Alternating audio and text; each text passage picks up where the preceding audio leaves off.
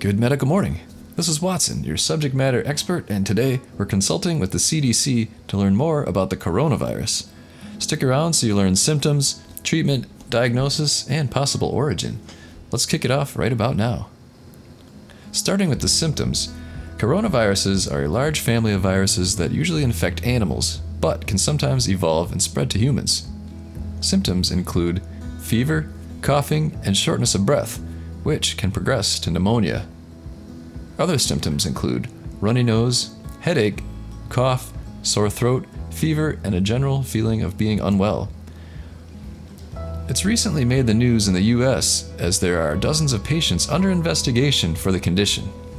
Carl, the CDC is confirming a second patient who had traveled to Wuhan, China, has been confirmed with the novel coronavirus. She is a woman in her 60s, a resident of Chicago. She returned to the country on January 13th, and the CDC says she traveled before she was symptomatic. They say the risk to the general public nationally and in Chicago is low. A spokesperson said, quote, "CDC believes the immediate risk to the U.S. public is low at this time, but the situation continues to evolve rapidly," adding that there is likely to be more cases in coming days, and that, quote, "we have our best people working on this problem," end quote. The flu-like coronavirus, first identified on December 31st, has killed at least 26 people in China and infected more than 900 worldwide. So, how is it diagnosed? Your healthcare provider may order laboratory tests on respiratory specimens and serum to detect human coronaviruses. Laboratory testing is more likely to be used if you have severe disease or are suspected of having MERS, or Middle East Respiratory Syndrome. If you're experiencing symptoms, you should tell your healthcare provider about any recent travel or contact with animals. Most MERS infections have been reported from countries in the Arabian Peninsula.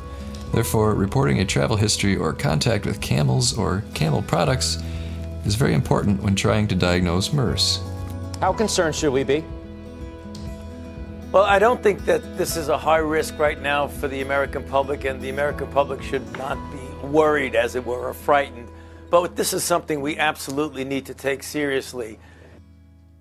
Regarding the origin of coronavirus, experts have confirmed the deadly outbreak began at a wholesale animal market in the Chinese city of Wuhan.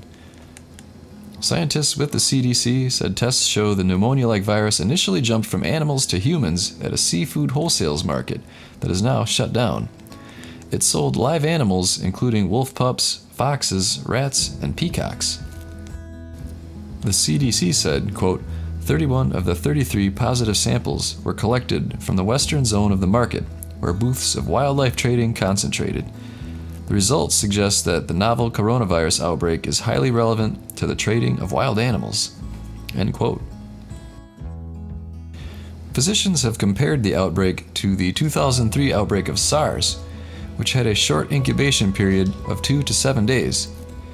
U.S. officials said Friday that symptoms from the new virus, temporarily named 2019 nCoV, may take up to 14 days to appear. And at this point, it's unclear how contagious the virus is during the incubation period before symptoms appear. So leave a comment below. Will this be a major problem in the coming years in your country?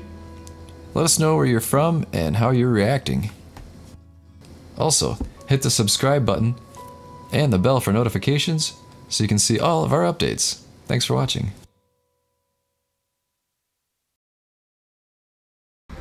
All right, Jesse, what do you think of Rest More? Rest More, I was a little kind of skeptic in the beginning, but I've been taking it for about a month now. Definitely fall asleep really easy, but the cool thing is I wake up refreshed, don't feel groggy in the mornings. I'm able to work out, run like I normally do, but I stay sound asleep for a good 8 hours every night. Awesome, thank you.